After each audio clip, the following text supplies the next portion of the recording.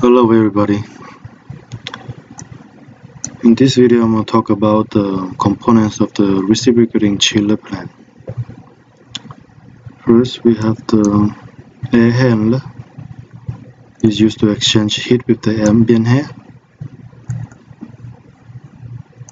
Thermostat or humidity stat is used to maintain the ambient air condition.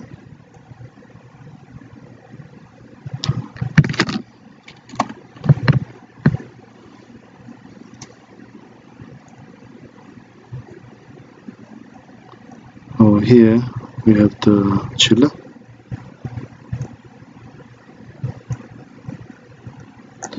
Discharge service valve can be used to shut off gas discharging from the compressor.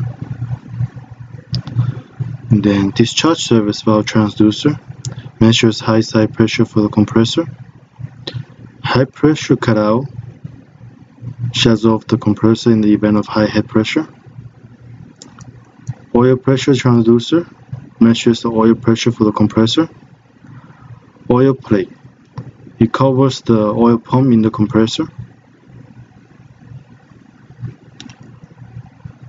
Oil service valve is used to add oil or remove oil to the compressor. Oil temperature sensor measures the oil temperature in the compressor crankcase. Oil sight glass over here is to monitor the oil level in the compressor. Cylinder unloader over here is used to control capacity for compressor on the low or startup. Suction service valve is used to shut off vapor going to the compressor. Suction service valve transducer is to measures low side pressure. Suction or low pressure cutout is the control switch that causes the compressor to go on or off as required for normal operation. And here we have the suction line pressure relief valve. We release the refrigerant from the low side in case of fire.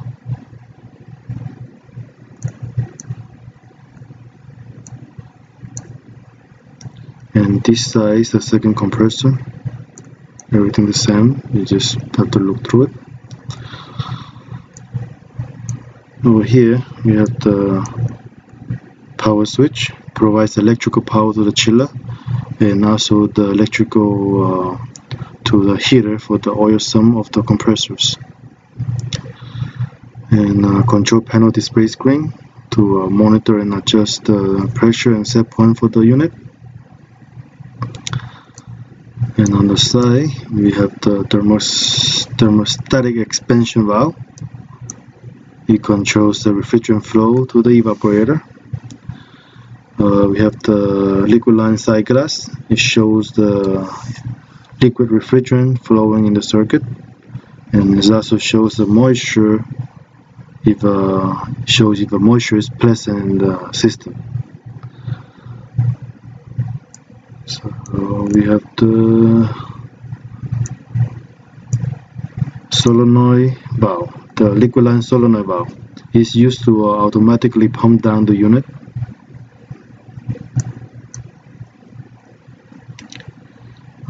Here we have the liquid line filter dryer. This is the component that can cause restriction in the liquid line. Liquid line service valve or King's valve is used to manually pump down the unit.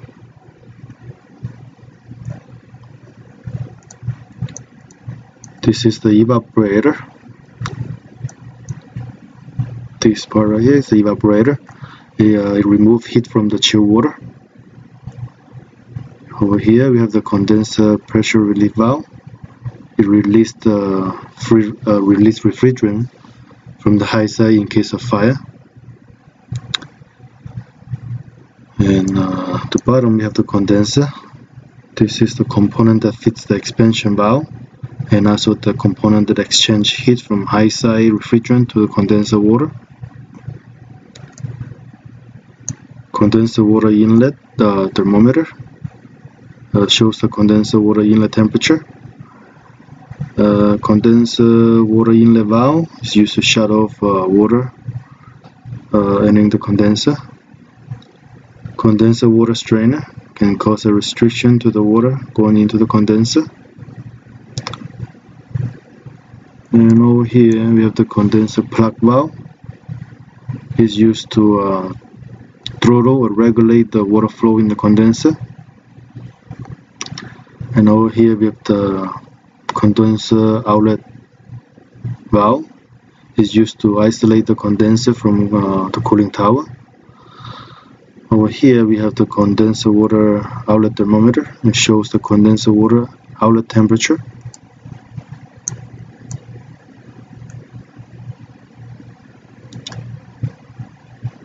Over here we have the evaporator outlet valve. Is used to shut off water returning to the air handler. Evaporator inlet valve is used to shut off water entering the evaporator. You have the chill water outlet and inlet thermometer. Shows the temperature of the water leaving or entering the chill water.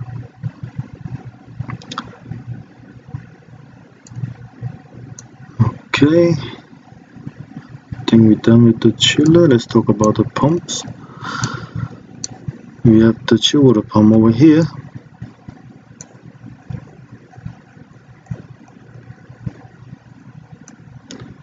So chill water pump.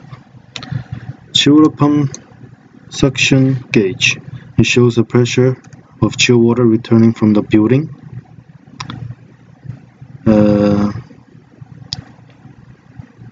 We have the chill water discharge gauge.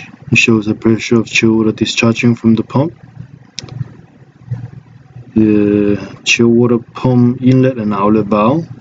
Inlet and outlet valve is to isolate the pump from the chill water loop. You have the chill water pump strainer. Is used to prevent damage to the impeller in the chill water pump. And you should have a check valve over here, but it's insulated so you really can't see. Don't know if they're gonna ask you where is it at, so it's gonna be here. Over here on the side we have the expansion tank, chill water expansion tank.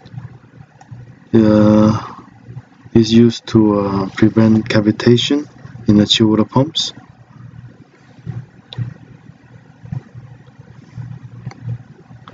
So let's talk about the condenser pumps.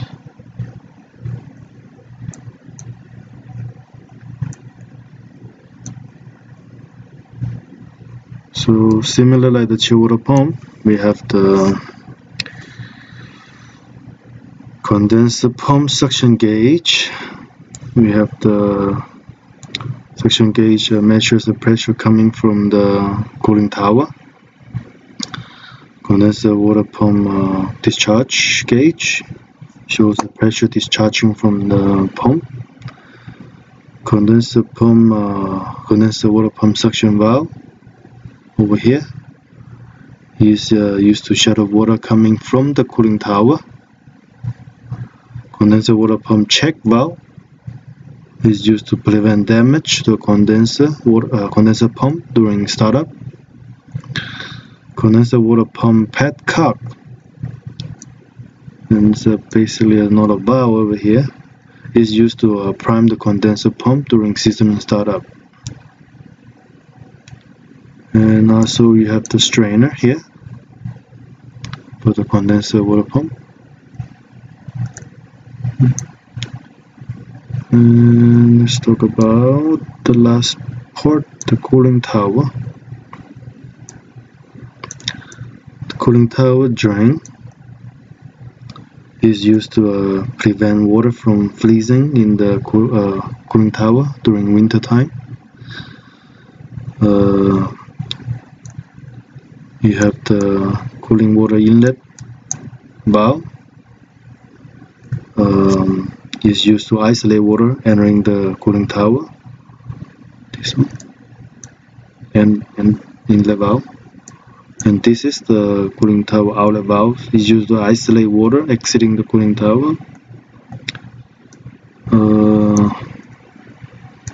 On the top we have the cooling tower fan. This is the component that extracts heat from the cooling tower. And over here we have city water fill, which is the makeup water supply valve. It supplies water to the cooling tower when the level in the basin is low. And this is the overflow for the basin. And I think I cover everything that you should need. Feel free to pose any question for this video, and I will start another video for the startup of reciprocating chiller plant. Thank you everybody for watching. Thank you. Bye bye.